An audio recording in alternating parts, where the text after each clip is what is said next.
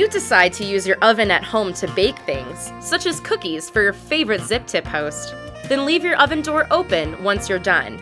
It will heat your home, making your heating bill much lower, yet your comfort level much higher.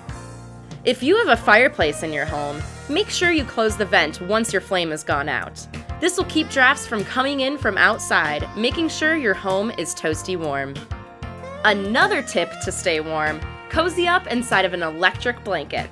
They only cost less than $50, but the warmth you will feel from using it is priceless. Are you warm and fuzzy yet from these ideas? If not, then check out the next ones.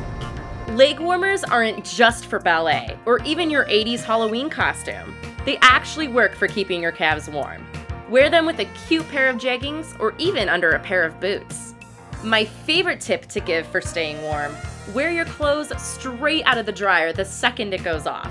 Your clothes will obviously be extremely warm and soft. Oh, and don't forget the fuzzy socks. It's obvious that it's colder outside than it is inside, and you may overheat during your class. So, why don't you wear a pair of sweatpants over a pair of jeggings? That way, once you get to your building, you can take them off. If you have any other ideas of how to stay warm during the fall that you didn't see in this episode, tweet at me, @Danczak ZTV, and you may be featured in our next episode.